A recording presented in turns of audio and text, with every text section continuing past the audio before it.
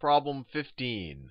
A restaurant is advertising 3-item combination specials that must include a main dish, a vegetable, and a drink. Okay, so you have to have at least one of these. And so what are they going to ask us?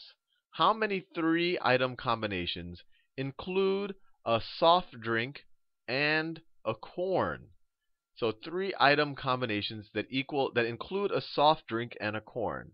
So let's reread what the condition is. A restaurant is advertising 3-item combination specials that must include a main dish, a vegetable, and a drink. So you pick one from each of these buckets.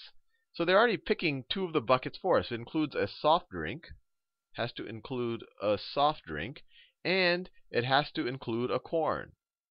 So they've essentially already picked our choices from this bucket and that bucket right there. And they're saying how many combinations are left?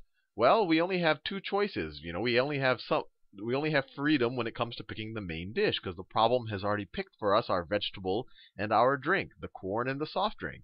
And so there's only 2 possible main dishes. So those are the 3-item combinations that include a soft drink and a corn. There's 2 possible ones, chicken and beef. So it's 2. Just to make sure you understand that. What are the 2 combinations, just to make it explicit? Well, one combination is chicken, corn, and soft drink, right? They're forcing the corn and the soft drink on us.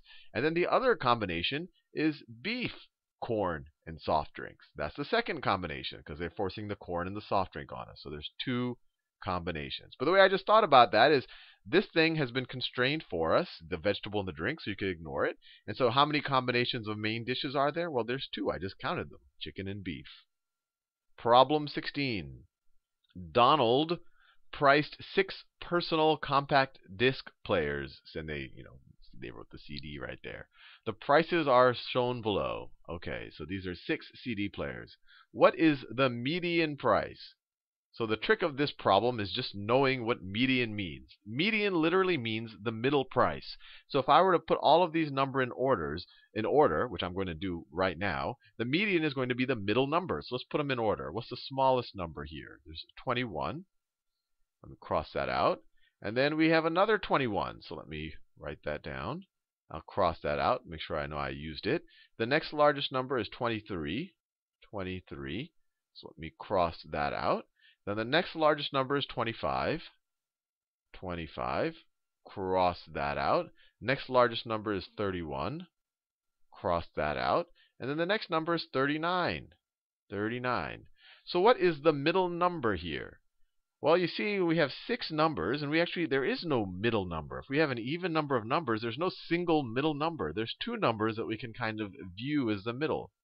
These 2 numbers here are the middle, right? I can't say 23 by itself is the middle because there's 2 above it and 3 below it. And I can't say 25 is the middle because there's 2 below it and 3 above it. So when you have an even number of data like you have right here, you pick the middle 2. If I had the numbers 1, 2, and 3, then I could just pick the 2. But if I have 1, 2, 3, and 4, I have to pick the middle 2 numbers.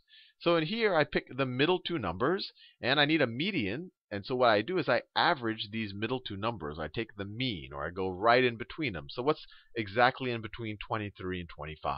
Well, you can do that in your head. It's going to be 24. But if you can't do it in your head, you literally would just add those 2 numbers, 23 plus 25, and then divide by 2. And so this is going to be equal to 48 divided by 2, which is $24. And I just explained that to you, and just in case you got, the situation where these were some weird decimal numbers, or these were much larger numbers where you couldn't just say, hey, 24 is right in between those 2 guys right there.